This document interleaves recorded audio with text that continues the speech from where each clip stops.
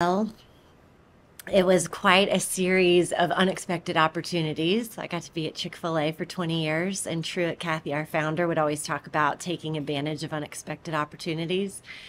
And he, in many ways, lived his life pulling his bootstraps up each morning and going to see what the day held. And I'd say when I look back on the past 41 years of my life, I feel like it's been a lot of unexpected opportunities.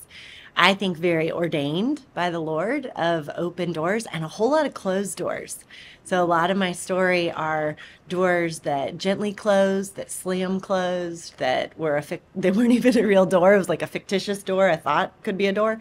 But I'm so thankful that the doors that did open were ones that I could walk through, and so excited about everything that's to come. Who knows what the future holds, but it's been fun. And incidentally, so I started this series 3 months ago or so, and I think you're the eighth interview I've had in this series, and you're probably the fourth person that has some type of connection with Chick-fil-A. It's actually by accident. It's not intentional. It's just that as I get introduced to people, they're like, "Oh yeah, and I've had that history too." So there's so many great leadership stories that come from Chick-fil-A Corporation. I'm sure it's a culture that breeds good leadership. So, near the beginning of your book, you say, knowing your purpose as a company is a way of future proofing your brand. I have to acknowledge that most companies fail to do this. What are some of the things you see companies doing instead of knowing and pursuing their purpose? Focusing on this quarter's results. And it's such a trap because you have to focus on what's right in front of us and what's here and now and what's working and what's not working. But the generational businesses have that long-term perspective. Simon Sinek wrote the book Infinite Game, and I think he did an incredible job of articulating if we don't have a long-term focus and vision for our organizations, we're just reacting. I think it's true for our lives too. When we're just focused on like right now and this week and the hamster wheel and, next week it'll be better and it'll slow down, then we find ourselves in this state where we're not really thinking about the long term of where we want to be and backing up into how am I living that out today. So focusing on right now, what's in front of us, this quarter's earnings, it can be a distraction sometimes from the bigger conversations of trends that are coming, who we need to be in the future, and how we're going to strategically get there. Yeah, I see that a lot with businesses. And what I have determined is because a lot of businesses that I even consult with, even if they start off with, we want to do something that's going to make a difference in 5 years, and I start working with them and helping them figure out what that is, inevitably a lot of them will come back and say, oh, we're just trying to what you said. It's like it's about next quarter's earnings, which makes me think that most businesses are in survival mode. And it's hard to focus on purpose when you're so worried about survival. It is. And so we got to do both because we have to survive. We have to figure out how are we going to have more revenue come in than our expenses. Like if there is no margin, there is no mission. So we got to figure that out. And how do we carve out that time and be diligent about the time to think about what's next, what's coming, our purpose, the bigger things, because those fires are never hot compared to the ones right in front of us. But it's the urgent over important. And so if we're constantly reacting to the urgent, we're not making time for the important. So even as practical as just setting aside 2 days a month. And these 2 days a month, all my meetings, all my conversations are going to be focused on the future. What trends do I see coming? What risks could we have to react to? How are we going to respond to that? Our purpose, how are we aligned to that? The important. And then let all the other days of the month be the urgent fires running around like a chicken with our head cut off. What I love about your book is that it actually helps. It doesn't just give a philosophy of life and purpose, but actually helps guide the reader through the process of defining or knowing and living one's purpose. So in the book's early pages, you share 5 tips that have helped you set the scene to do the work of self-reflection. Can you unpack those 5 tips for me? Yes. And I thought this was really important because some people are more comfortable with self-reflection than others. And so those that are wired for that, they don't even have to think about tips. They just go there. But others of us, it can be really uncomfortable to think about these bigger questions and be willing to reflect upon ourselves. So that's why I put these together. The first one for me is creating the environment. My husband and I have an 8 and a 10-year-old. If they're buzzing around and balls are flying and all that, that is not the space for self reflection for me. But take me out into a beautiful forest and sit me underneath a tree or put me in a hammock somewhere or in front of the ocean. Nature for me is a very compelling environment to still my heart and my mind. So creating the environment, whatever that looks like. For some people, that's headphones and caffeine. Other people, it's forest bathing and hammocks. So whatever that is. The second is to be mindful. For myself, my mind can feel like it's constantly running in all these different directions. Did I add that to my Kroger list? And have I ordered that school thing? And Valentine's Day is coming up, so I need to make sure my daughter has a red shirt and da da da da. Being able to quiet our mind enough to create that space. Over Christmas, I put my phone up for 8 days. It was hard and awesome. And I realized that my mind has so much more space when I'm not being driven by my device. So, whatever that is for each individual, but just being able to be mindful. So, set the environment, be mindful. And then write things down. For some people, that's typing into a phone. For some people, that's writing in a journal. For other people, it's just tearing off a piece of paper and putting a few words down.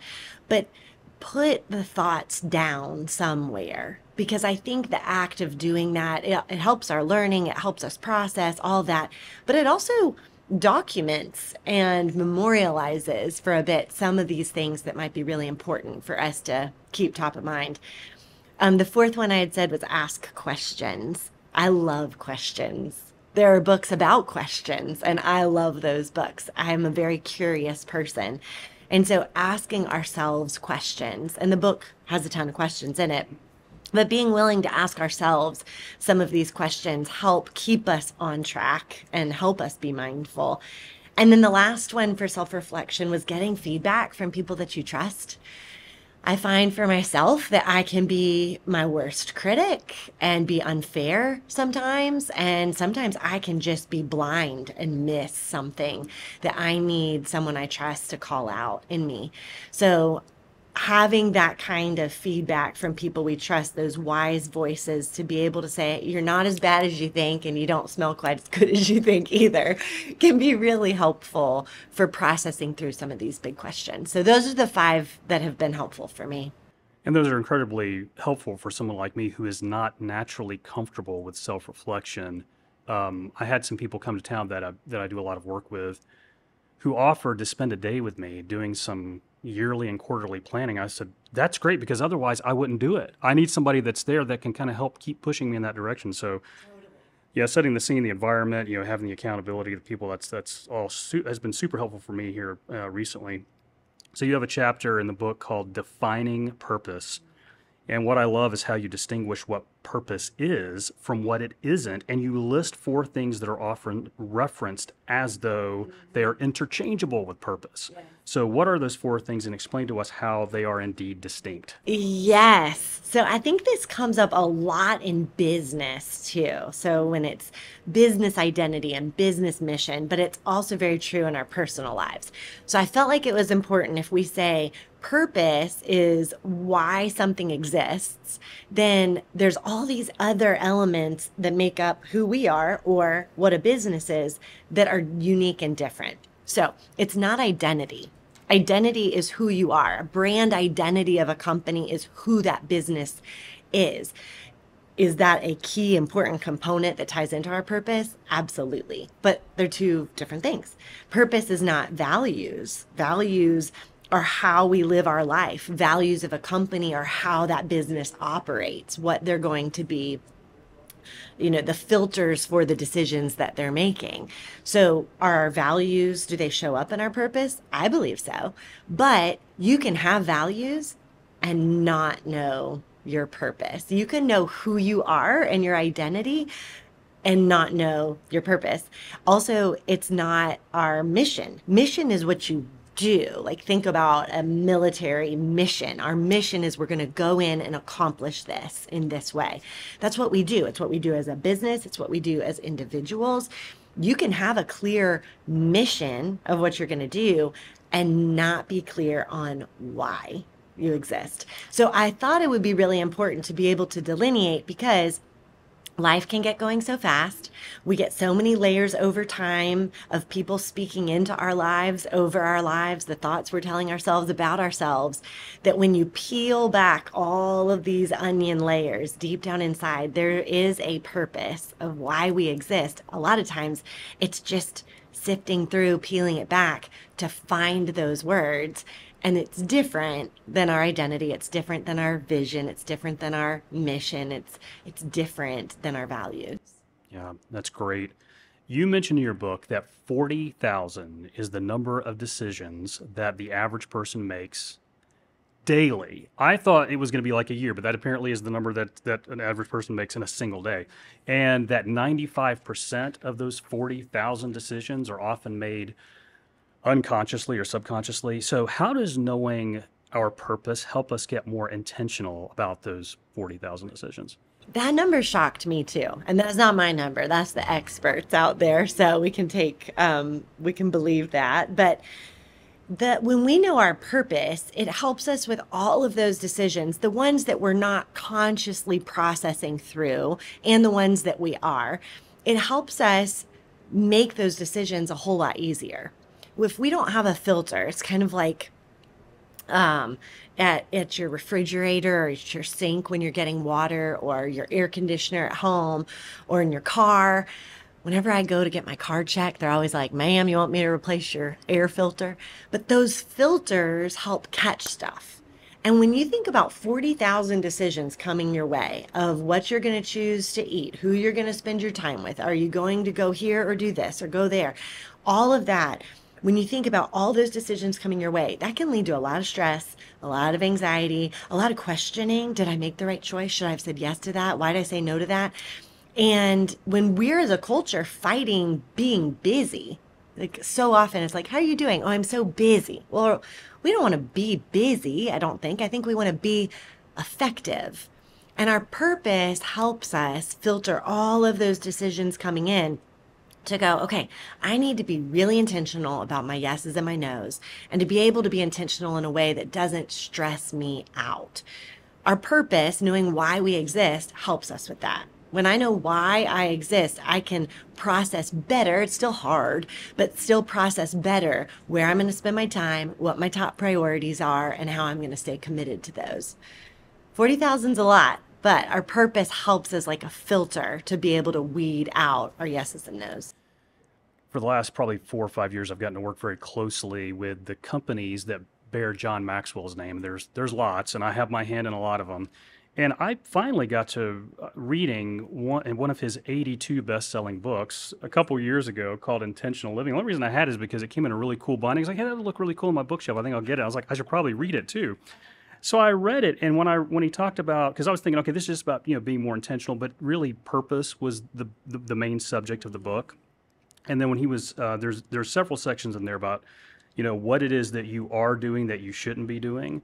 And I realized up until that point that I never used purpose as a filter for deciding to do or not do something. I just, okay, it's in front of me. Let me do it. Let me say yes to it. I never said no.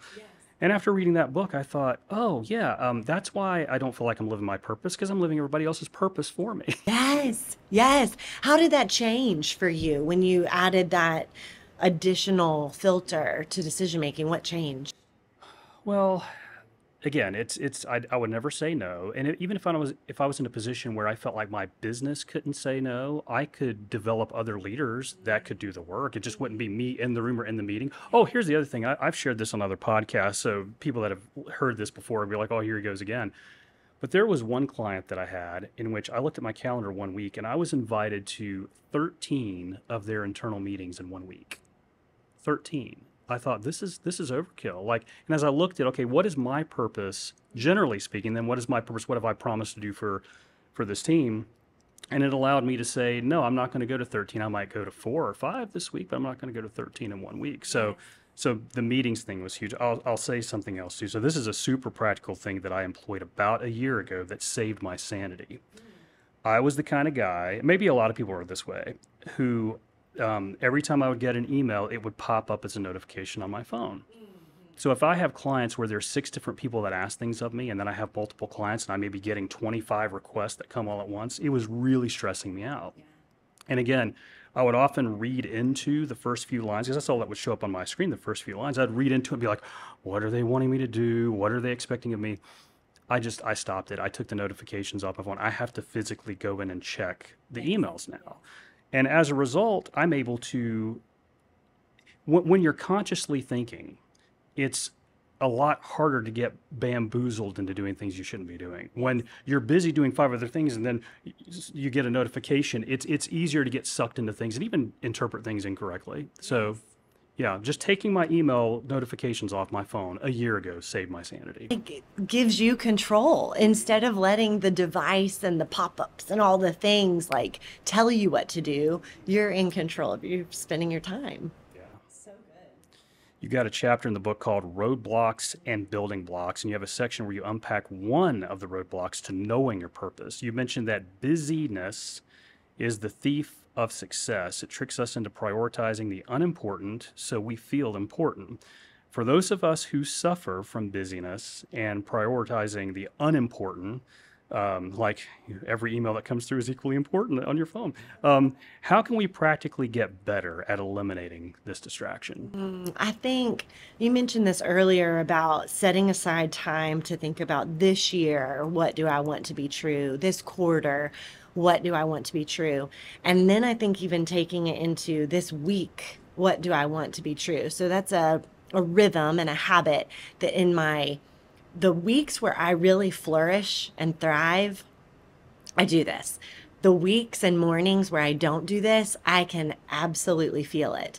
And so it's thinking about what are the really important things that need to happen. There's going to be a ton that's going to come at me, but there's got to be 3. I give myself 3 things in 1 week that I have to get done. Not 100 things, but 3 things. Am I going to get more than 3 things done? Absolutely. But what are the 3 most important? So when that meeting shifts or something suddenly comes up or that phone call's going long, what are the things and the blocks of time that I'm going to say that is what is most important to me? And for me, I love to say yes. That helps me go, okay, I want to be effective in these 3 things. And then when all the busyness tries to swoop in, it makes it a little bit easier to go like, not today. Like it doesn't have to be a no forever, but it's just, oh, I would love to be able to get coffee. Not today, but let's look at a future time. And things have seasons, and there are going to be seasons where we need to say no a whole lot more because there's a part of our life that's going to need a whole lot more of our attention.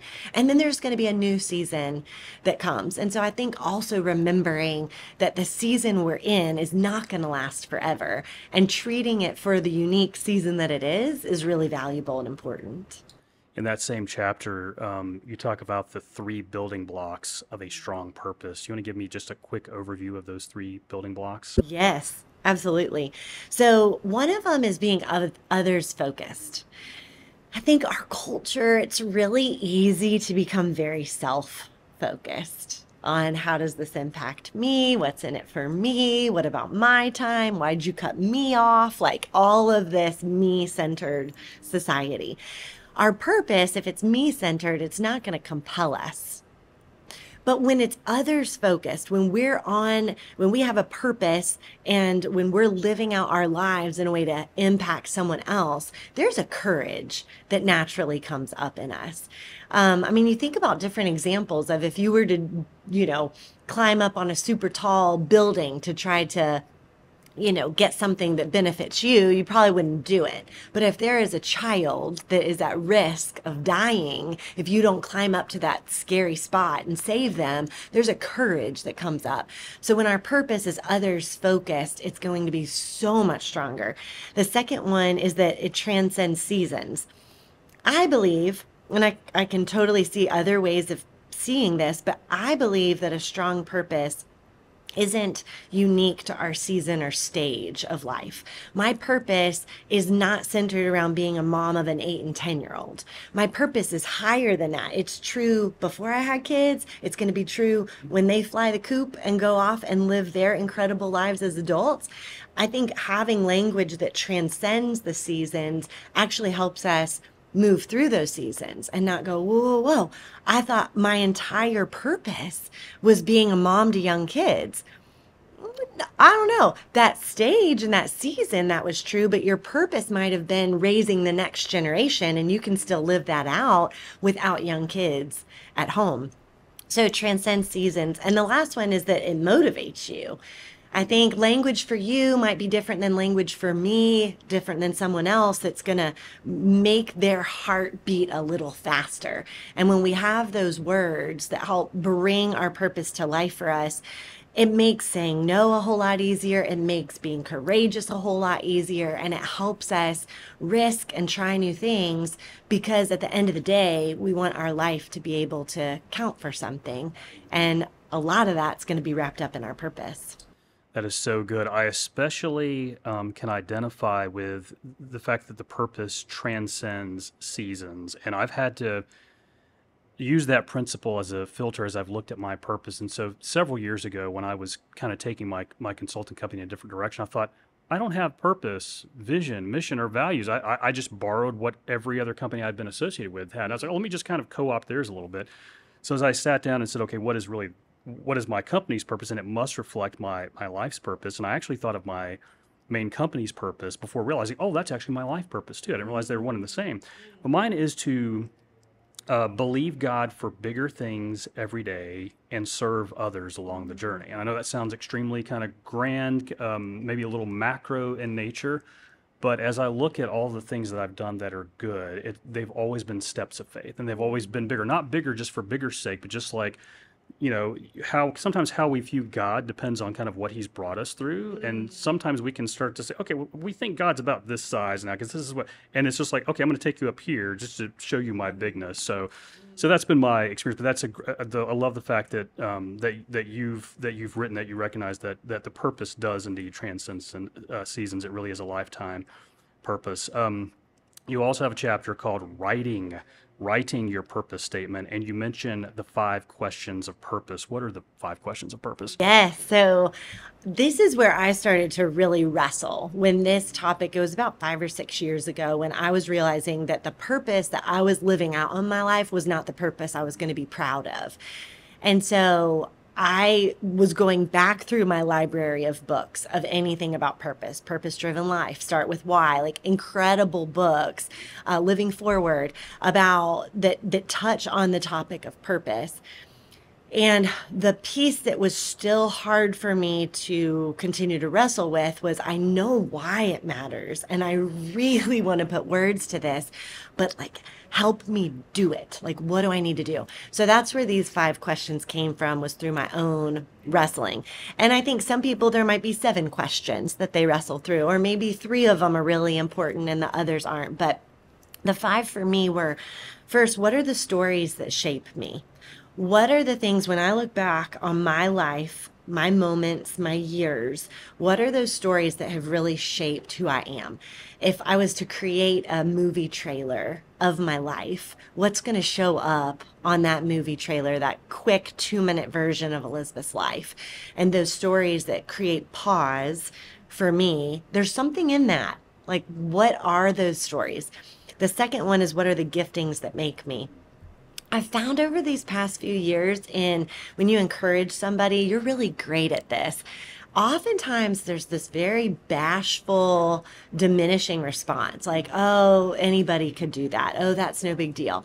And I started to think, wow, if we have this powerful gift in each of us that is very unique and we're diminishing it, it probably means we're not really maximizing and using it. And so taking the time to go, what are those unique gifts that I have? The things that I'm naturally good at. I was probably kind of good at those when I was 10. it was probably when I was younger that there were early signs of me being attracted toward this topic or this thing, whether it was drama or sports or math or critical thinking or an imagination and creativity or getting work done, whatever that was. What are those giftings that are deep inside me? Because there's something connected to that, most likely, and our purpose, at least how we're going to live it out. The other three are, what are the topics that shake me? Those things when someone brings up that topic, that injustice, that opportunity, that we could just talk for hours about it. And we feel something when we talk about this. I want to be a part of what this is. There's probably some little hints to our purpose in those topics. The investments that take me. Where am I currently investing? Where is my mind? Where am I investing my thoughts? What am I thinking about? Where is my money going? Where is my time going? Where are my relationships going? Those investments that take us, they start to define us.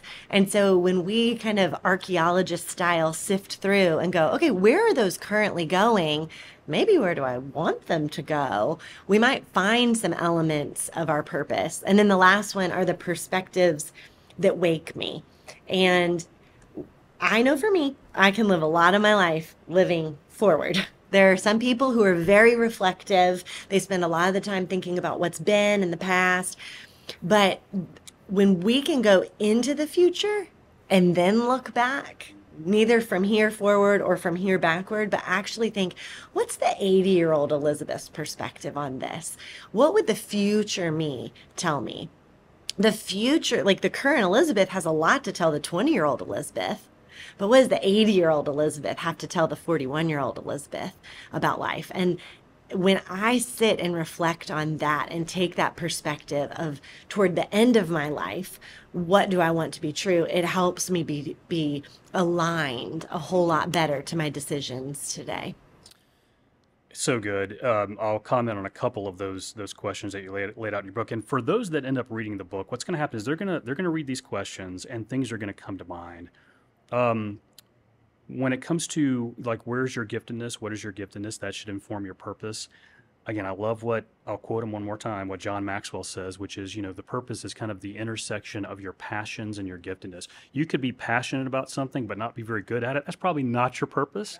Or you could be okay, gifted at something, but not really enjoy it. That's not your purpose either. It's like where those two things collide. Where does passion and giftedness collide? So when I was reading through those, so you mentioned the topics that shake us. I've always been the kind of guy who sometimes goes into denial about the things that upset me or that, get me right. Oh, I don't want to think about that because how is that empowering? But when I read that question, I thought, oh, wow. So when you think about the topics that shake you, this is something that will help you discover and live out your purpose. So as you can imagine, one of the topics, not the only one of the topics that really shake me is something called workplace dysfunction.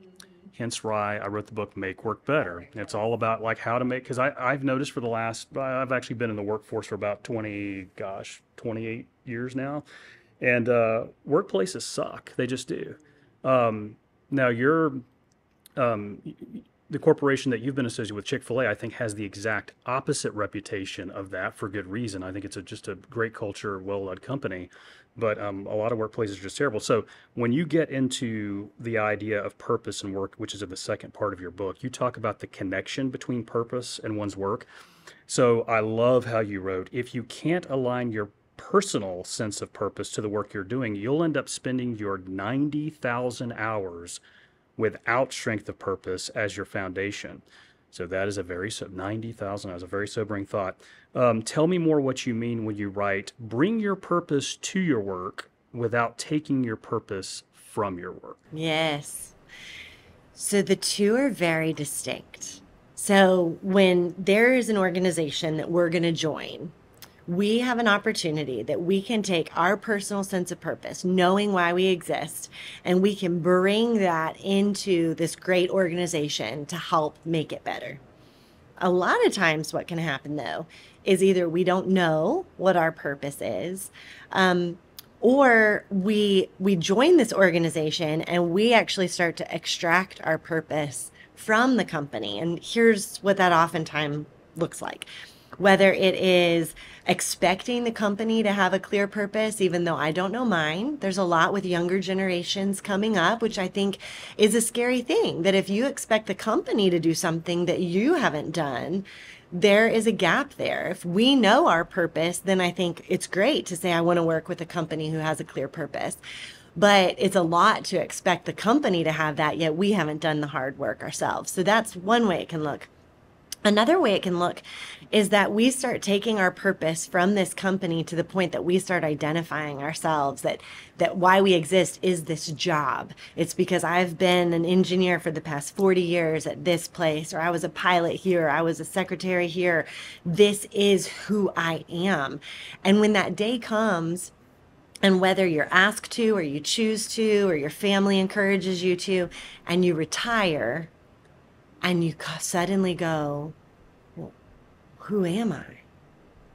I think that moment can feel really scary. I haven't gotten to that season. I've definitely, moved from different organizations and felt like small versions of that.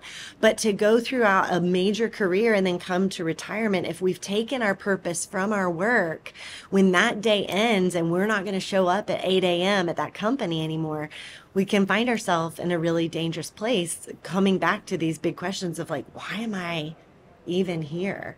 So power comes when we can bring our purpose to our work, when we can actually help make the organization better because we're living out our purpose.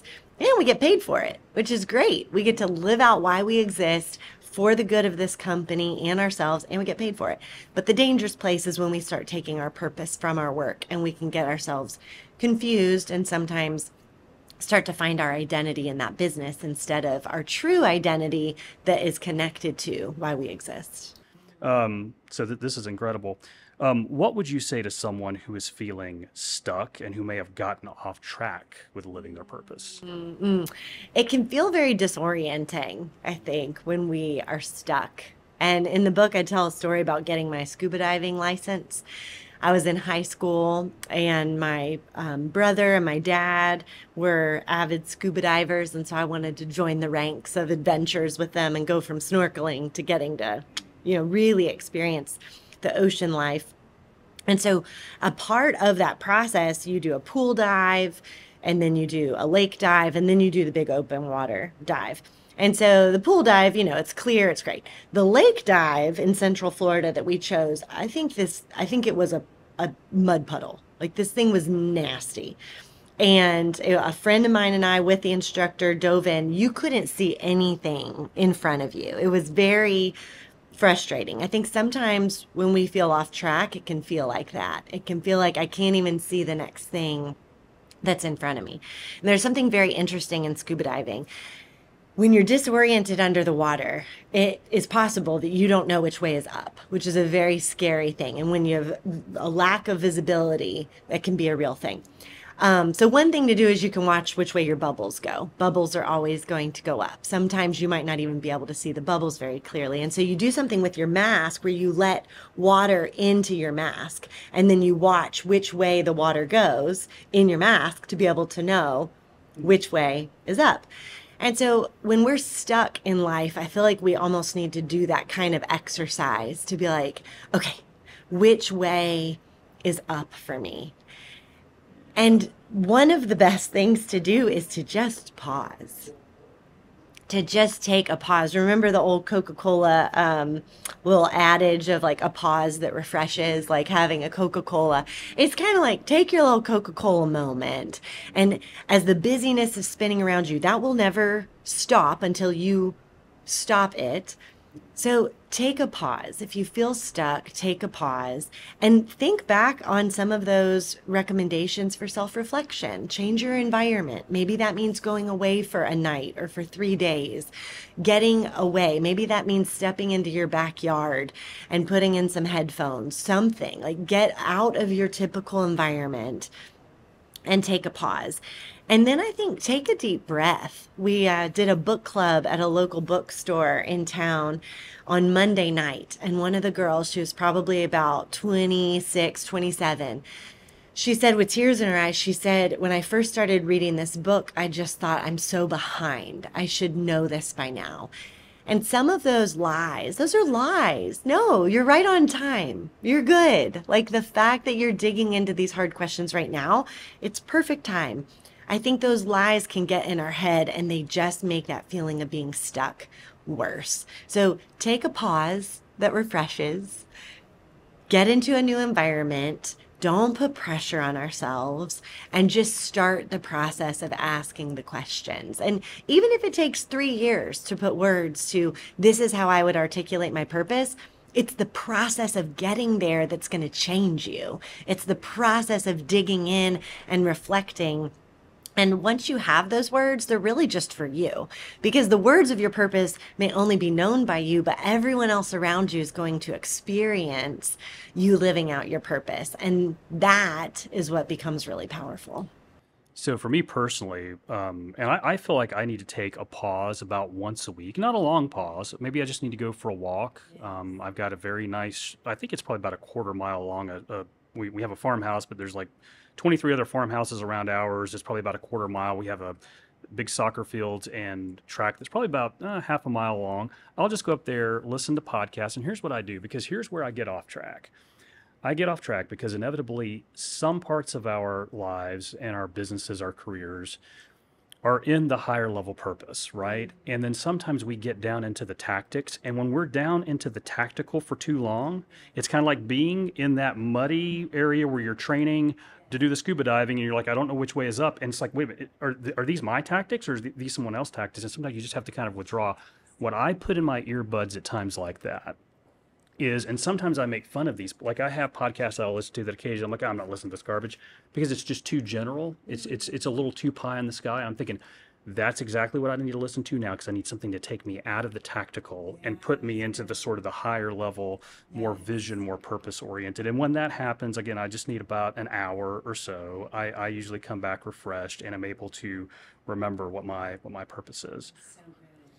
So I'll say again, thank you so much for writing the book. Where can people get the book? Yes, Amazon. It is on Amazon. So The Strength of Purpose. And then there was the first book, The Power of Customer Experience. And they, some are kind of like, that's interesting, like a personal purpose book and customer experience. But it goes back to that piece of when we know our personal purpose, we can bring that to life in our organizations in a way that we're going to be proud of, our customers are going to be thankful for, our organization is going to benefit from. And so we spend a lot of hours, like we talked about, in our work and serving customers, whether it's B2B or direct to customer. So when we know our purpose and we know how to treat customers in a way, our life creates a better impact. And any business leader that is listening to this needs to get both books. They need to get The Strength of Purpose. It's going to help them. It's going to help their team. It's going to help their organization. They need to get The Power of Customer Service as well. And when we just think about how I'm sure a lot of the lessons you learned that you shared in the book, you probably learned on the job within the Chick-fil-A Corporation. And again, everybody respects Chick-fil-A for its customer experience, right? Mm-hmm. So what is next for you? And what else do you have going on that you'd like to tell us about? Fun question. Next for me, so I am an entrepreneur in my heart. I love, and that's part of my purpose in creating value and galvanizing ideas for good. And people for good. So what's next for me? My family, our 8 and 10-year-old and my husband, we started a sleepwear company in November. So we're 2 months in to this whole new adventure. It's called Slumber Sleepwear. And it is very luxuriously soft material. It's all for women right now. But I found this tension in my life between something that was comfortable for me, cute for my husband, and modest for my kids. And I didn't want to become an old lady. So that is this intersection of comfort and style. So that is a big thing. We're learning a lot and having a lot of fun with that. Speaking and writing, I enjoy that a lot. So I love getting to work with audiences in workshops or more keynote style to help galvanize them and inspire them to make the daunting things of life feel doable, like purpose and customer experience. And then a majority of my time outside of my home, my kids and my husband, they're my jam. They are a central part of my purpose. but Trillith Foundation. And so I moved from Chick-fil-A over here to Trillith, which Dan Cathy, our chairman at Chick-fil-A, is our chief visionary officer for all things at Trillith. We're the largest movie studios in North America now, and 10 years ago was a cow pasture. And now we have a town and we have retail, and US soccer is coming to Trillith, which is so exciting.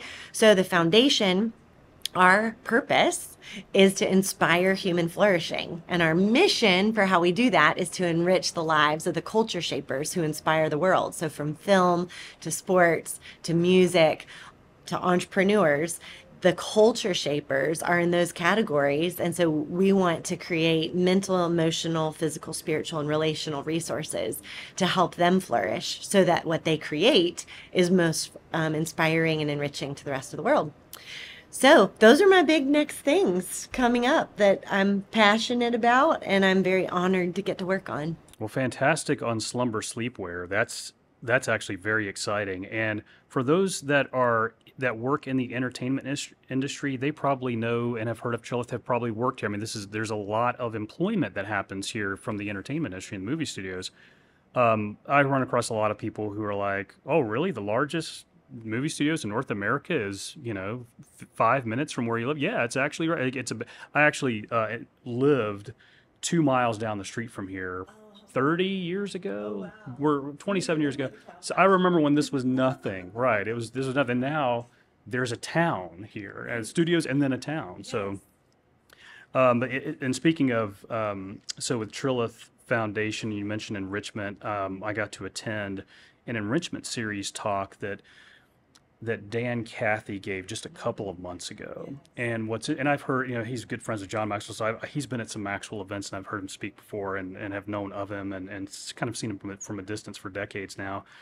But there was something that really stood out to me. So here's a guy who, his father starts Chick-fil-A, and at some point he's the COO, then is the CEO. And Dan is really the one, although true it started, Dan is really the one that started to take Chick-fil-A, really progressed it, right? It was in more countries than ever before, in more states, more concept restaurants under Dan's leadership. And then, of course, I hear about, what was then called Pinewood back in the day, thinking, oh, Dan's involved in that. Like, oh wow, he's just kind of getting into bigger and bigger things. And now again, there's a whole town here. But when he was speaking about his vision for Triplet and kind of his purpose, and he talked about that legacy, he's like, well, what's going to happen 10 years after I'm gone? He said, that's what I'm thinking about right now. I thought, wow, so purpose doesn't just transcend seasons, it transcends your lifetime. And actually, the impact should go beyond. So hearing that day really made me think, am I thinking too small by only thinking a month ahead? Maybe if Dan Cathy, who's in his early 70s, is thinking 10 years after he's gone, so decades out. So it was a huge. So yeah, so the work you're doing here at Trilith and with the is making a huge impact for those. And for those that don't know where Trilith is located, used to be considered, well, this is out in the middle of nowhere, like just nothing. I mean, yeah, there's a town just down that way called Fayetteville, which I mean is a bustling town, but yeah, the impact and the purpose that you guys are living out here is huge. So thank you for all that you're doing with that. And there's one thing as you say that Dan lives out really well, and I think it's a great quote as we think about our purpose and the how forward looking we are. And that is, I hope I don't botch it, but societies are made great when men and women plant seeds for trees that they will never sit under their shade. And when I read that quote, I thought that is Dan Cathy. And those great leaders that not only is it not about them, but they're willing to invest in the people, the places, the spaces, the experiences, planting the seeds that their life, they will never sit under, they'll never benefit from the shade that those trees will provide. And I think when we think about what are the seeds, what's the shade actually that I want to create, and then what are those seeds that I need to plant today that will create shade in the future, we live out way more inspiring, purpose-filled lives when we approach with that kind of mindset. For business leaders who do lunch and learns with their companies, and I've had some people that have contacted me lately saying, "Hey, I need some who have the book. They bought the book for their teams to do the lunch and learns and things like that." those that are doing anything like that need to get this book and do a lunch and learn with your team. It's going to impact your company. It's going to impact the individuals on your team, and as well as the power of customer experience too, especially for those companies that are customer centric by nature. So, thank you so much for this. Thank you for having me. This is fun. Let's make work better.